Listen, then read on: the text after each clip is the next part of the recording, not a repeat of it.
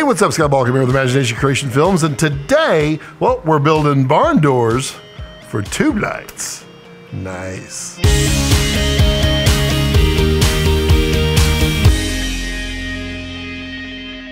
So you've got your fantastic quasars. They're amazing, they're cool, and they spill light everywhere because, well, they're tube lights. That's what they do. And you remember back in the old days, you had those Kino flows, and those Kino flows were amazing. But you don't have one of those for this. Now you can go and buy a Kino flow bank and put the quasars in there, or for about $8, you can make your own barn doors that fold just like the Kinos. So let's dig into this little DIY tip and let's get you some barn doors right now. So the first thing we're gonna do is clean our workspace. All right, so in a nutshell, what these really are some poster board, and you could use Coreplex or Coreflex or Coreplast, whatever they call it. It's corrugated plastic. They use it for sign material. If you can get it in black, that'd be even better than this because it's a little more rigid. But this poster board is pretty strong. I mean, I've been using it for a while now, and it's pretty nice. So you're gonna need, and they come in sheets. This one is 20 by 30. You're gonna need 2 sheets. 2 sheets will make 2 4-footers. 1 sheet should make 2 2-footers or a couple of 1-footers. It's up to you. But what we're going to be doing, let me put this out of the way here, is we're gonna be making 1.5 of these little guys. And these little guys are just cut pieces of this right here. So what you're gonna need in addition to this poster board, which is just foam core poster board, you're gonna need tape measure, you're gonna need some scissors. Don't run with scissors. You're gonna need some wonderful gaff tape, black. You're gonna need a bright colored marker. You're going to need some needle nose pliers, some lineman's pliers, or any kind of pliers really. You're gonna need some, this is 14 gauge copper wire, single strand. Find this in the electrical of like Home Depot. You only need like 3 feet for your whole thing. Well, get about 6 feet so you feel better about yourself. But some copper wire, you need a mat to cut on, and then you're gonna need like a straight edge so that you can cut. That's all you're gonna need. Oh, yeah, and a really sharp and dangerous X-Acto tool. So if you're under the age of 18, be sure to ask your parents' permission first because we care about safety around here. Also, don't run with scissors. Don't do it. All right, let's get started here. Let's put this off to the side. The first thing we're going to do is we're going to cut this piece of 20 by 30 right down the middle. And we're gonna cut it, it's 20 inches this way, and we're gonna cut it 10 inches across and go from there. So the first thing is we're gonna mark this right at 10 inches on this side. And we're gonna go to this side over here, and we're gonna mark it at 10 inches. Put that off to the side. And then you use this handy dandy cutter here. What this does is it keeps your knife blade from penetrating into the wood below. Now, here's an important point. When you cut this, do not cut all the way through. You just want to cut through this top piece of poster board and a little bit of that foam. So don't get super excited when you start cutting. You want to line it up where it's just a little bit off. Then you want to use your X-Acto blade. You want to put firm pressure. I'm going to stand up for this. Firm pressure on it as you cut, and then just kind of cut it just a little bit of an angle. It's going to start taking away from you. And we're going to go all the way down. You remember, you're not cutting all the way through. You're just cutting through the poster board and a little bit of foam. Okay? That is now cut. Then we just, look at that, pops. And now all we have to do is trim this way. which we're going to do thusly. Just taking the X-Acto, we're going to go all the way down it. And now we've cut it in half. Now, the reason I say don't cut it all the way through, and you'll see this as we go, because we're going to use the poster board as actual hinges in the very, very near future. So let's put one of these to the side, and we're going to work on this piece right here. Now, on this piece, we're going to measure. We need a 3-inch section down the middle and 3.5 inch on either side. So the quick way to measure that is if we come over here, use our handy dandy tape measure, we're going to mark it at 3.5 inches and then 6.5 inches. Then we're going to do the same thing down here. 3.5 inches and 6.5 inches. And then we're going to cut again. Again, do not cut all the way through because we need that hinge.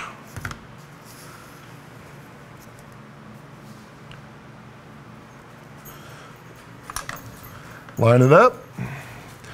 Get your handy dandy X-Acto in there.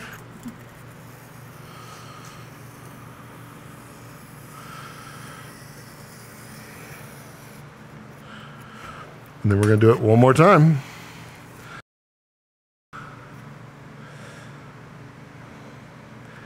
And if you mess up, it's okay.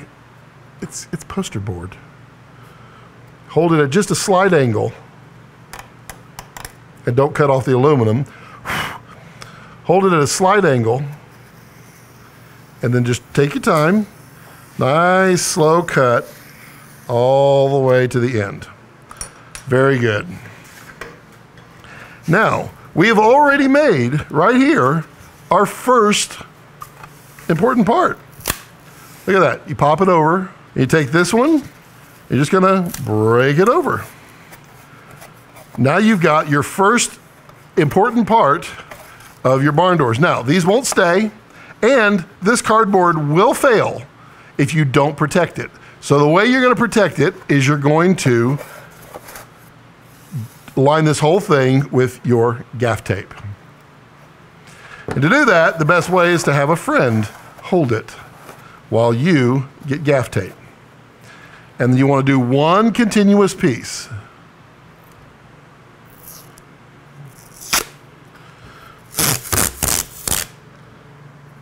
And then you want to rip your gaff tape, and make sure when you rip your gaff tape, you don't do that.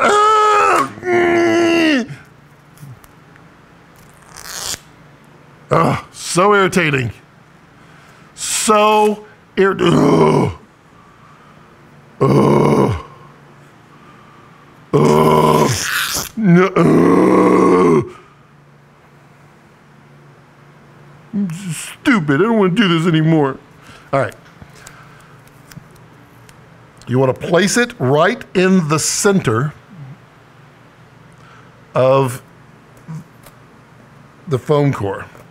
Now, when you do that, put your finger inside and push it in to the crack. This is important, and I'll explain in just a second. Push it into the crack. Make sure it's folded over and push it in. That kind of sounded dirty. Don't go there. Don't go there. Okay, we pushed it into the crack. Now we're going to fold the tape over. Make it nice and neat so that your mom will be proud. Now, notice what happens. When we fold this, remember how we put the tape on the inside? It actually seals it back up. If we had put the tape while it was flat, as you go to flex it, you would be ripping that tape off. It would not work.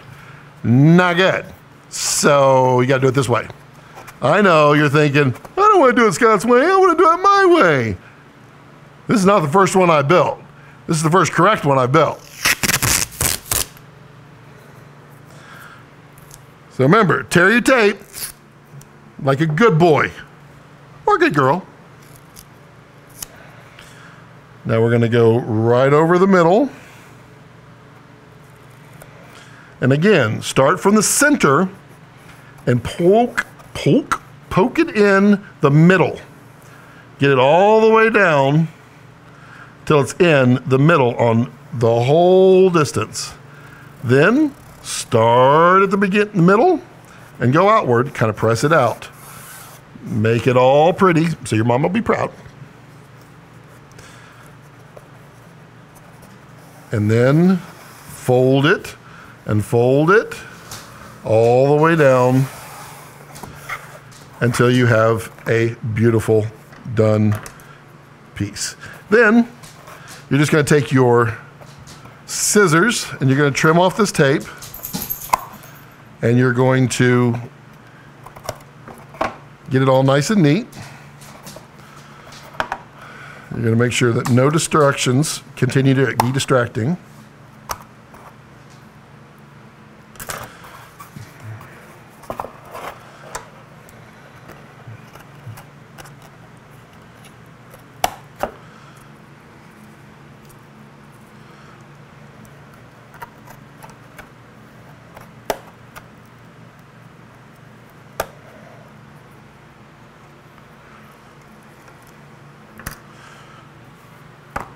Okay, now we have the basis of our barn doors. Now, if you notice, they kind of do whatever the heck they want, and that's where this copper wire comes in.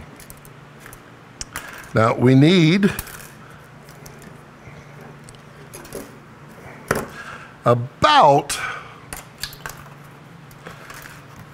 11 inches or so of copper wire. The way I do it is I measure it really badly by taking my needle nose pliers. And you want to make a loop. So take about 3/4 of an inch to an inch and fold it over in a little loop. See the little loop? Isn't it cute? Lay it down, and we don't want it to be all the way to the edge over here. We want it to be just a little bit away. So again, now we're going to bend this one over this way. And then find a good 3/4 of an inch or so, cut it, and then bend it. And this ultimately would be probably about 11.5 inches long. So the finished piece is right at 9.25. So if it's 11 inches, that would give you enough to fold over. And it goes just like that. So let's take one and measure it at exactly 11 inches. Cut it.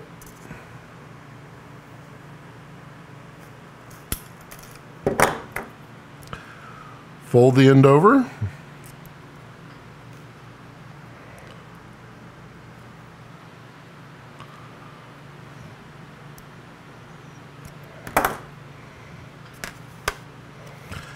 And there we have it. We want to do this 3 times.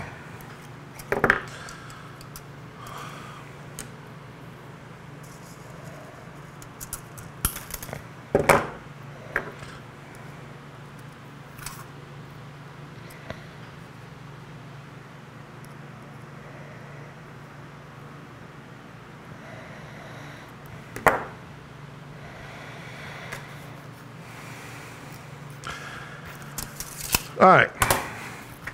Now, what you want to do, if you're going to make a pair of 4-footers, you're going to make this one, and then you're going to make another one out of the other piece of poster board that you have. Then you're going to do it again with another piece so that you'll have 3 of these. And you're going to take one of them, you're going to turn it over, you're going to measure, and you're going to cut it right down the middle. And that's going to give you one of these. So now you've got a 30-inch piece and a 15-inch piece. Now you're cooking with fire. Next, what we're going to do is we're going to join these two. There we go. All right, now that you get it lined up, we're going to lay it flat on the table. Make sure that these hinges are perfectly lined up. We're going to lay it flat on the table, and then we're going to tape right across it. Get your tape ready. Rip it. And then have a friend press down on it where it's really snug. Where it's really snug. And then line it up in the middle. Make sure you're doing the side that is bending upward. Do not do this on the other side. And I'll show you why in just a minute. Remember when we talked about the it piercing? Well, you've got to do this one like this. So get it at an angle. Take your piece like this, go right over the top. Once you get in the top, now go in the crevice. Don't do that. And then we're going to go down this side, go in the crack, and then we're going to go down. Okay. Now we can open it up, fold it over, and now we have a pretty decent joint. This will, I mean, these are not going to last forever, but they might. You could reinforce this a couple of times, but you can always do it after the fact anyway. Now all we need to do is to do our wires, and then we're going to trim the edges with more gaff tape. So to put our wires in here, all we're going to do is lay these flat, come about 2 inches from the edge, and then have someone hold it flat down here. Get enough tape to overhang a little bit.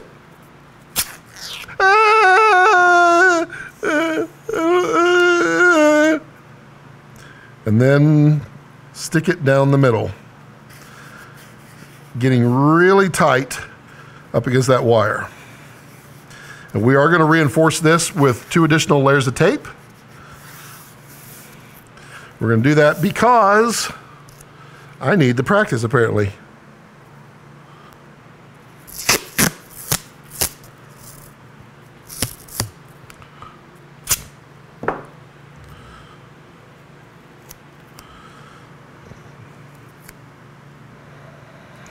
Put it right on top of the wire, just overhanging slightly.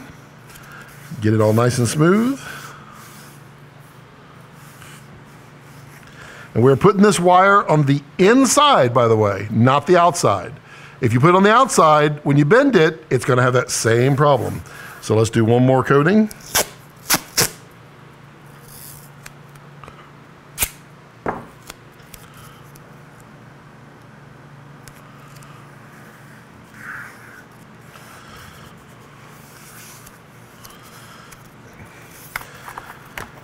Then we just lift it up and fold it over. Make it nice and neat so your mom will be proud. And now we're going to do this 2 more times, equidistant. Just like about that.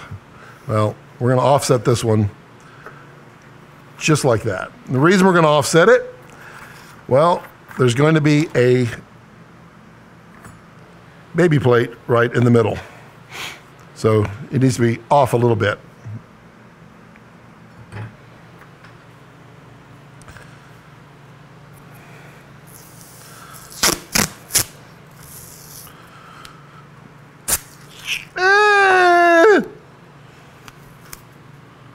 I suck at this. I can't do it.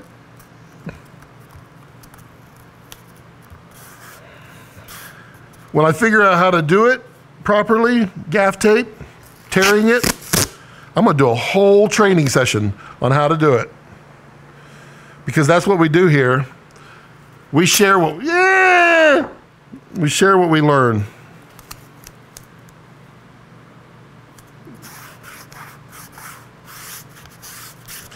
It's one side. Stupid. Make sure you got good gaff tape.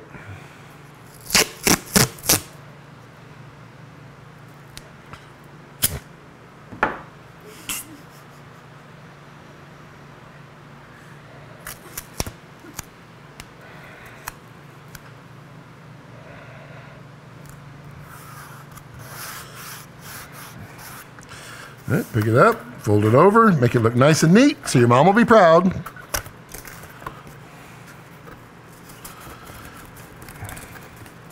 And then we're doing it one more time.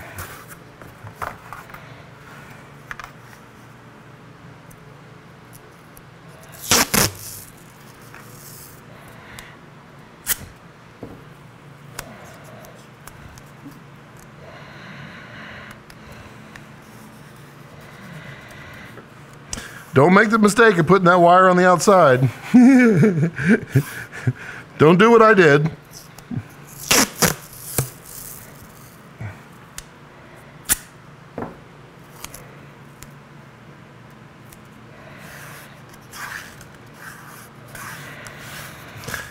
Using these extra layers of tape is specifically because there is going to be tension with the wire on this poster board. So you want to give it as much of a bite on this poster board so it doesn't just rip the fabric or the paper right off. Okay, fold it over, make your mommy proud. Mommy.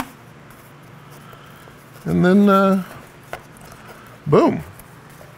Now, the only thing we need to do is run this entire length with this. Now, if you fold this over now, you can see it works and it holds it, keeps it all nice and neat. Okay, and we're just going to run this whole length here just so that we make it nice and neat.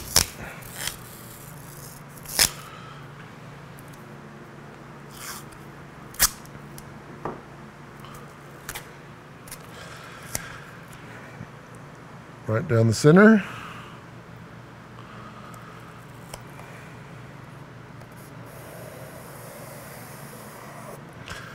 Press it on. And then the inside. And what that'll do is that'll give your edge a little bit of protection, because if you were to hit this poster board, it would start to separate from the foam core. So by doing this, you've given it a nice fabric edge that won't do that. And then one more.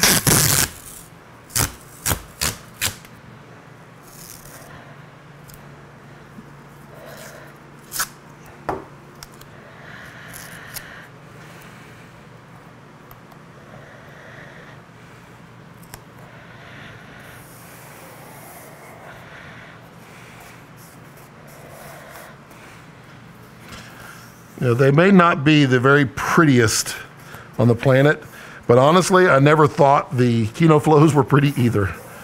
They were just Coreplast, Coreplex, Core, whatever they were. And then when you're done, all you're gonna do is you're gonna trim off these edges.